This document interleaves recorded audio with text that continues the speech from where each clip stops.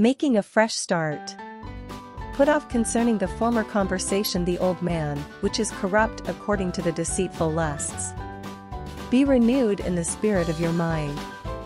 Put on the new man, which after God is created in righteousness and true holiness.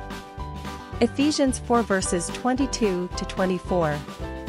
Put ye on the Lord Jesus Christ. Romans 13 verse 14.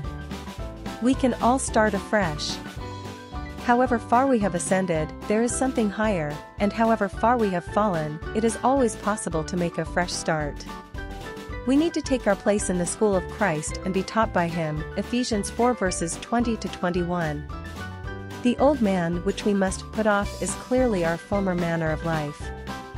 If we have not put it entirely away, let us do so now by an immediate act of faith in the living Spirit.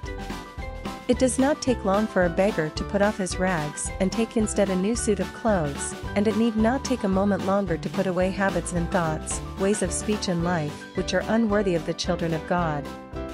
Do it now, and look up to the Holy Spirit to keep renewing you in the spirit of your mind.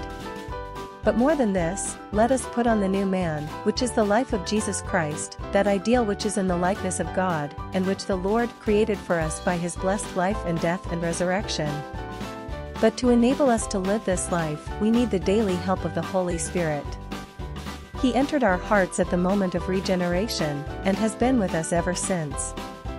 We may not have realized his entry, but we believe it because of the assurance of 1 Corinthians 6 verse 19, Romans 8 verse 9, Ephesians 3 verse 16.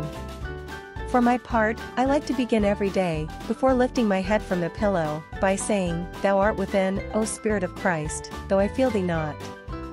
If the Holy Spirit be ungrieved, he will witness to our sonship, he will enthrone Christ as King of our life, will keep the self-life in the place of death, will give us a hunger for the things of God, he will give power in witness-bearing. In order to have a strong and blessed Christian experience, the one thing is to see that we do not grieve the Spirit. I do not think that we can grieve him away, but we may greatly limit and restrain his gracious work by insincerity of speech, the nursing of an unforgiving spirit, any kind of overreaching or fraudulent dealing, impurity of speech, or failure in love. We may be bound, so as not to be able to move our arms, by a number of cotton threads, quite as tightly as by a strong rope thong. Let us take care not to grieve him by such inconsistencies. Let us pray. Fulfill in me, O God, those desires of goodness which thou hast created in my heart, and perfect the work of faith, that Jesus Christ may be glorified in me. Amen.